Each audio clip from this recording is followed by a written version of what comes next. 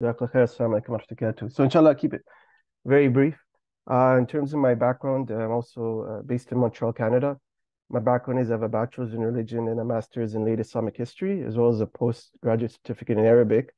In terms of my profession, I work as a marketing project coordinator for a Islamic charity, also as a university chaplain.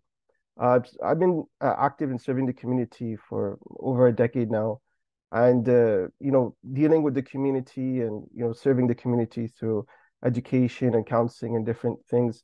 I came across a lot of challenges, which I find a lot of traditional Islamic institutes maybe not won't have the resources to kind of deal with those challenges. And then I came across Balagh Academy through my research in terms of dealing with the modern ideologies that people deal with. So I first joined the Balagh Academy by studying Islamic psychology, took a few courses on that, and also decoding scientism and Islamic epistemology, these different courses. And it's really helped me in terms of dealing with the community and the different ideological challenges that they're experiencing.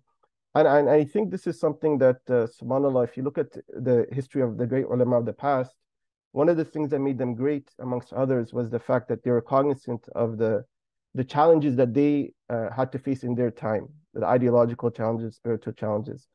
And I don't know of too many institutes that are doing what Balagh Academy is doing in terms of giving classes that are high quality in dealing with the ideological, spiritual, and cultural challenges of our time.